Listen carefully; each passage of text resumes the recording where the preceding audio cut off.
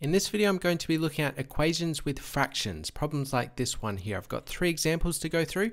Made a little note here. Remember, when multiplying whole numbers and fractions, multiply the numerator by the whole number. For example, 3 multiplied by a quarter is 3/4. So that's just 3 multiplied by 1.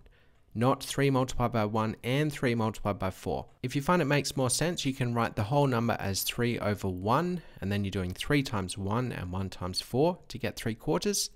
If you're not sure about that, I would suggest going back to revise fractions before you go on to, equations with fractions in them. Okay, so let's look at this first example. We've got x over 2 equal to x plus 5 over 3. The goal here is to find the value of x. So what number can we plug in here for x to make the left-hand side equal to the right-hand side? And in order to solve this, what do we want to do first? What's kind of making this tricky? It's these denominators, right? This 2 and this 3, the fractions. We want to get rid of those fractions or clear the fractions. So how can we do that? Well, one way to think about it is, imagine you multiply this whole equation by 2 first. So let's go ahead and do that. So we'll multiply the left-hand side and the right-hand side by 2. Remember, whatever you do to the left, you must do to the right. Because when we're solving equations, we need to keep them balanced. Okay, so x over 2 multiplied by 2 is just going to be x. And on the right, well, this is a fraction multiplied by a whole number. Remember, we just multiplied the numerator by that whole number. So we're going to have 2 multiplied by x plus 5 over 3. I still have that 3 there, so now I want to multiply by 3 as well. Okay, so now we're going to multiply both sides by 3. So x multiplied by 3 is 3x. 2 multiplied by x plus 5 multiplied by divided by 3 multiplied by 3 is just going to be 2 multiplied by x plus 5. Okay, so now we have no fractions. And just notice what we've done there. We've multiplied by 2, then multiplied by 3. If we were to try to do that in one step, what we could have done is multiplied by 6, right? Multiplied by 6.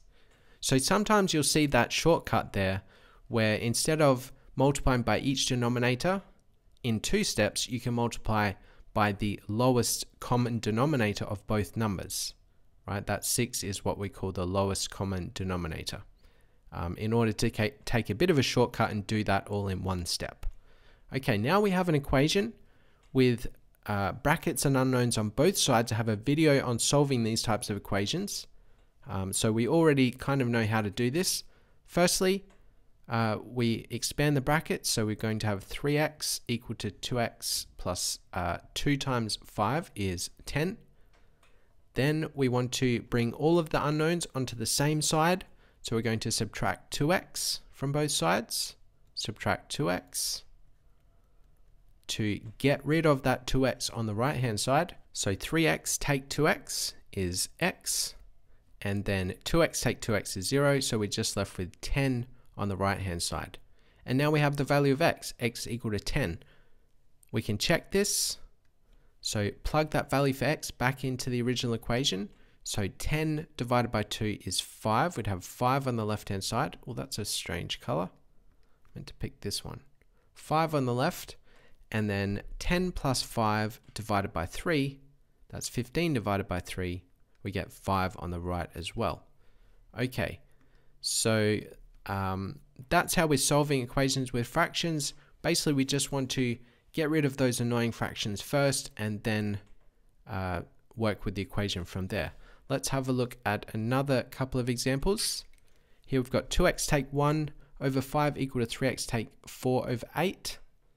Here we're going to do this in one step this time. So instead of multiplying by 5, then 8, we're going to multiply by 5 and 8 at the same time.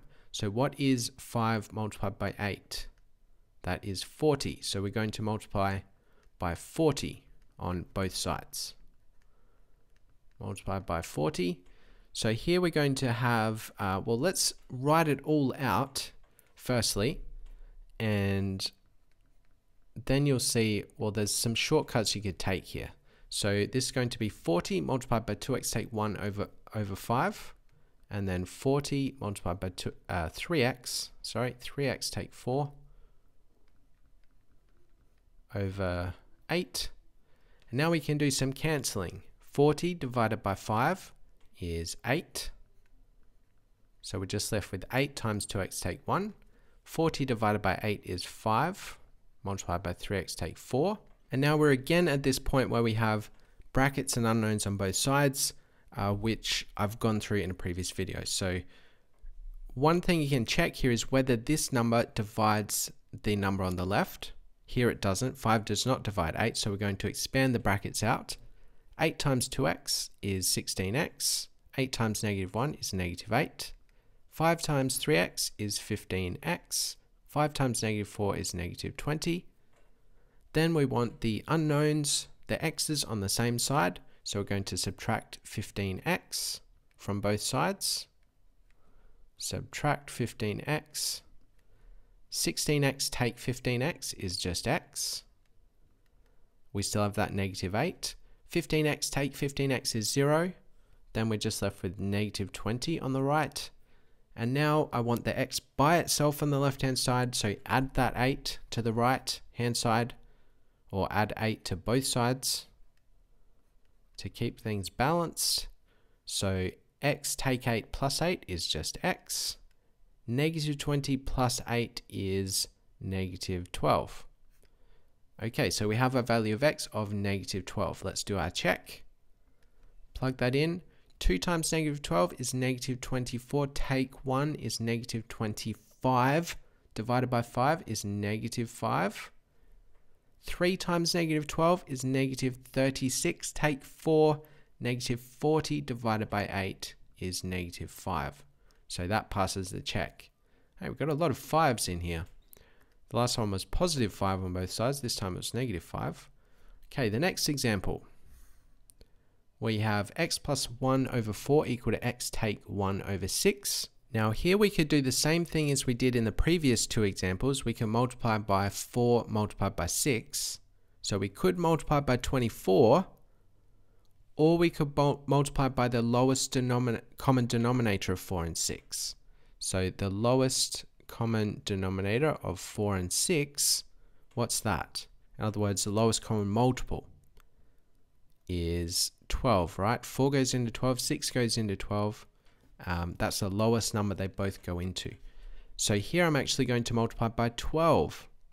So you don't always have to multiply by these two numbers multiplied together. You can multiply by a lower number, and maybe it makes it a bit simpler because you don't have to work with as larger numbers.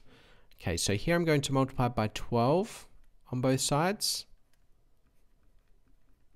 And you'll see this gets rid of the fractions, because here we have, well, let's write it all out again. But in the future, maybe you can skip this step. So we're going to write 12 multiplied by x plus 1 over 4. And then 12 multiplied by x take 1 over 6.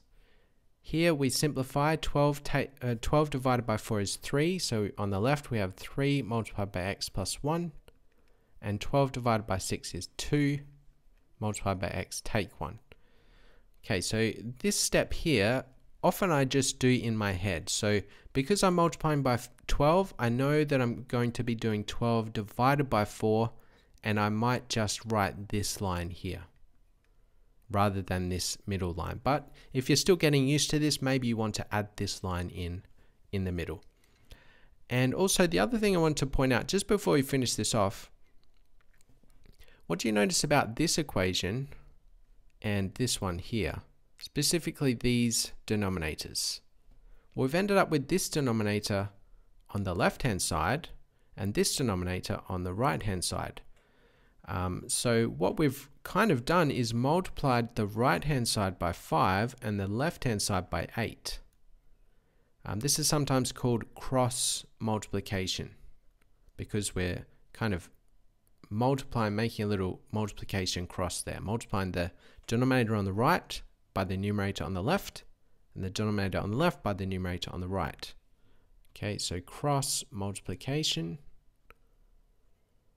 And that's another little shortcut you can do to jump all of this and just get straight to this second line of working out. Here, we could have done the same thing and then divided by 2. But anyway, let's continue with this problem. 2 does not divide 3, so we're going to expand the brackets. This will be 3x plus 3 equal to 2x, take 2. Then get all of the unknowns on the same side, subtract 2x. 3x take 2x is x.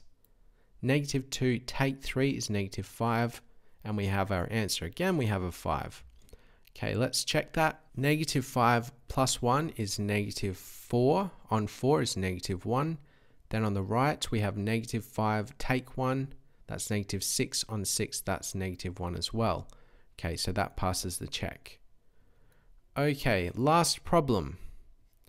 This one actually has an expression in the denominator on both sides. And here I'm going to use that cross multiplication shortcut I just talked about. So I'm going to multiply this denominator on the right hand side and this denominator on the left hand side. And straight away I can say this is going to be 5 multiplied by w plus 7 equal to 15 multiplied by w plus 5. And I've skipped all of that multiplying by lowest common multiple, all of that kind of thing, and just got straight to this line. So it's a pretty handy way to think about solving equations with fractions. Okay, then we have an equation with brackets and unknowns on both sides. First thing you can check is, does this number 5 divide 15? Yes, it does. So we can divide by 5 here on both sides. Rather than expanding those brackets out, divide by 5. 5 multiplied by w plus 7 divided by 5 is just w plus 7. 15 divided by 5 is 3 multiplied by w plus 5. Then expand these brackets out. We're going to have w plus 7 equal to 3w plus 15. Then I want the unknowns on the left hand side. So subtract 3w.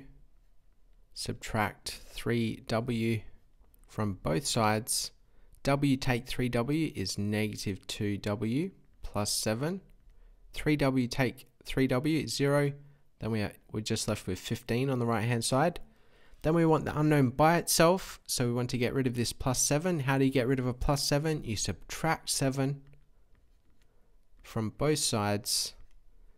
Negative 2w plus 7 take 7 is just negative 2w. 15 take 7 is 8.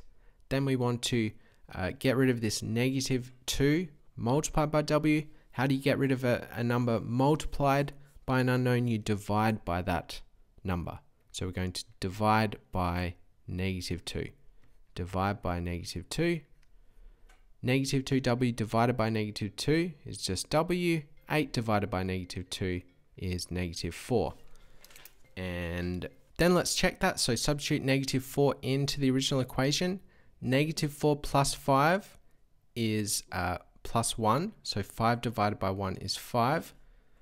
Negative 4 plus 7 is 3. 15 divided by 3 is 5. So we get 5 on both sides, and that passes the check. Again, we get those 5s. Okay, so hopefully that was helpful in solving equations with fractions. This can get more complicated, of course, but hopefully those few examples helps you at least with beginning to understand these types of problems. If you found that helpful, please leave a like, subscribe if you want to see more content, and I'll see you in the next one. Bye for now.